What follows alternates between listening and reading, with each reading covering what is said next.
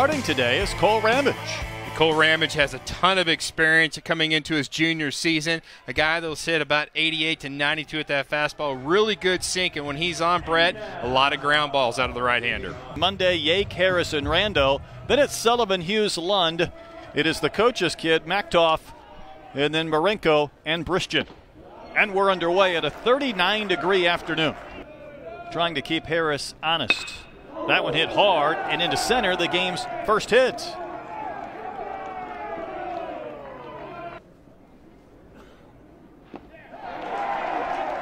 Hughes was just carved up. Opitz has to complete the strikeout with a throw to Austin. So Ramage worked around a hit batter and a single. Gonzaga left-hander Keaton Knippel beginning his warm-up tosses, ready to make his first start since 2018. Yeah, see the big thing coming off Tommy John's surgery. Webb back on top, but Kerstad hitting second today, and then Goodhart third. Casey Martin moves up to the cleanup spot. Franklin goes from second to fifth. Then it's Nesbitt, Opitz, Austin, and Robert Moore rounding out the starting nine for Dave Van Horn. Simply because they just haven't seen much of him because of injuries.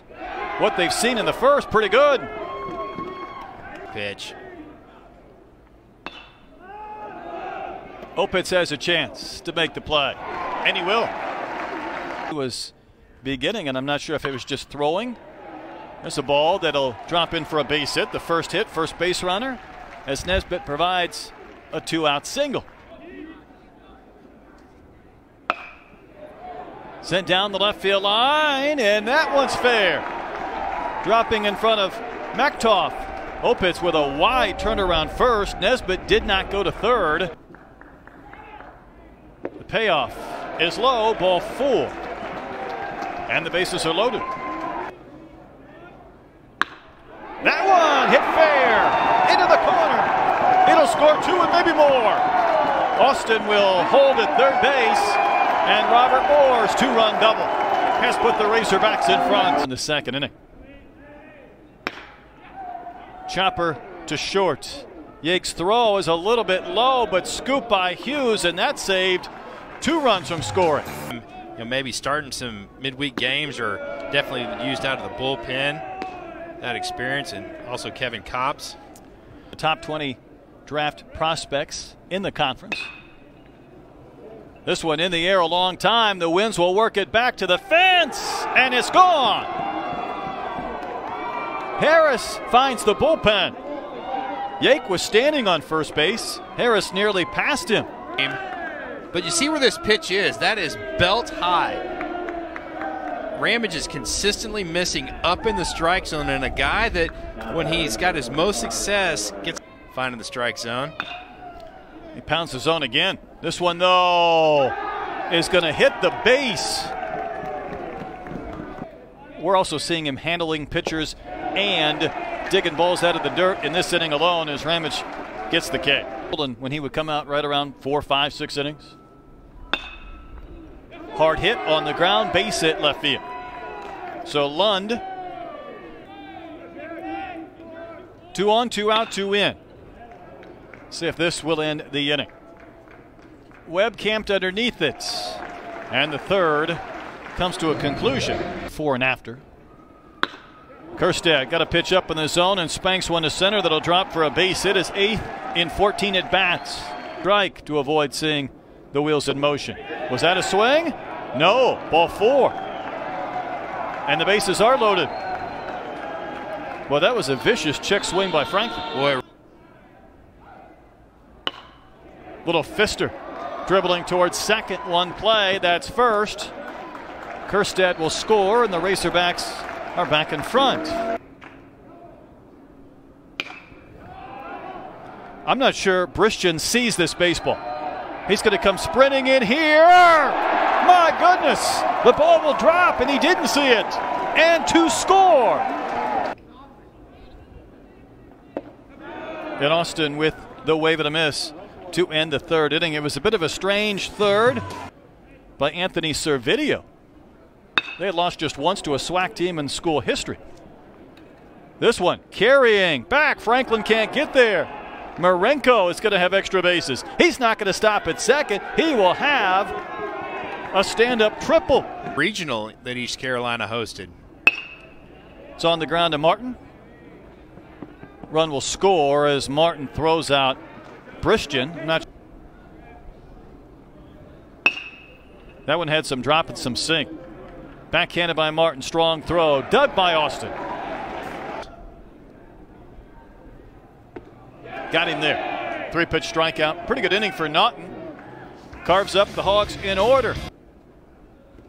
Cops has been in since getting the final out in the third inning. That one is fair. Down the line and left. Ryan Sullivan will have a double. Difficult. That they've done. Left 5 men on base. That one is called fair. Nesbitt went diving into foul territory. Sullivan is going to score. Hughes on his way to second. A stand-up double, and this is a 1-run game. How about you? Well, yes, I have. There's a chopper into the hole. Martin, let's watch him make a great play. The throw's a little bit offline. The throw to third is not in time. Good base running by Sullivan. A little bit. Dribbler towards first.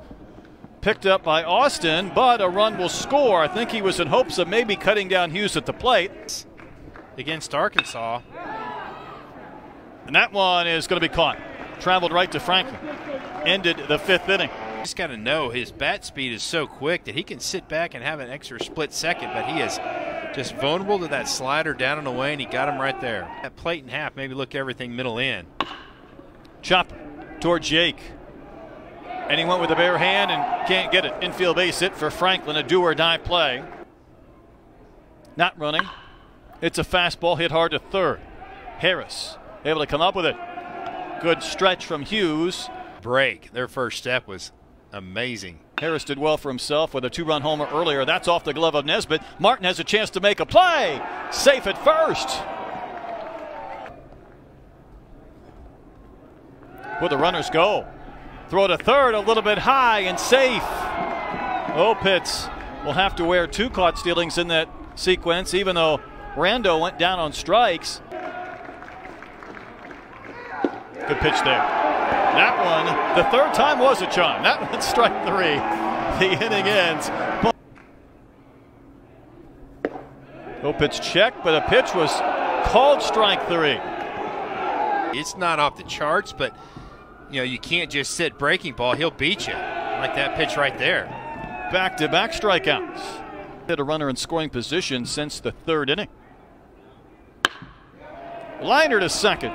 Marenko with the catch. And Arkansas down in order. Like, hey, as a freshman, we didn't hit him and he wasn't throwing strikes. Opitz will have to throw this to first to complete the strikeout. 3 straight Ks now for Caden Muck. Yeah. Started 29 games a year ago. Hits that one sharply right to Moore. There's 1. There's 2. They will now base hit right field. Kerstad heads to third.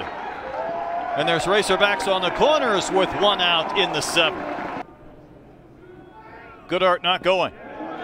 Pitch is down and the bases are loaded. And that sequence from Casey Martin, I know he missed the hanger. Poke towards second. Can the Zags get 2? There's 1. The relay! Safe is Franklin! And the Razorbacks have taken the lead by an eyelash. See the feed, the shortstop, and boy, that's a bang bang play. They're gonna look at that one. They're gonna bring that one back. He's safe. I think he is. That one kicks away. Goodhart home to score, run number 7. And the wild pitch will provide the extra point for the Hogs. Inning over. Hogs get a pair. On we go to the 8th. It's a 7-5 Razorback lead. On Talahis that he waves. Off the hands. Martin will charge. This is probably the play Casey's at his best. Showing off that speed. Inning over. Nice job. There's a base hit. 4th of this young season in 4 games for Austin. Smoke towards right. The shift may end up working. Marenko made the play and the inning ends, and the Razorbacks strand a couple of runners. So on we go to the 9th inning. Zags need 2 to top. Hard hit. Big shoe. Easy flip, 1 out. Another one hard hit. Martin laid out, got a glove on it. Infield base hit. High drive, deep left. Webb on the track. Not today. He's not even thinking about that runner at first base right here. Well, that one's sent to the gap, and Kjerstad was playing deep. They'll let Sullivan go to third to keep Lund at first. Tying runs are on base, and the go-ahead run coming to the plate. Zone. Ground ball to short. This will end it.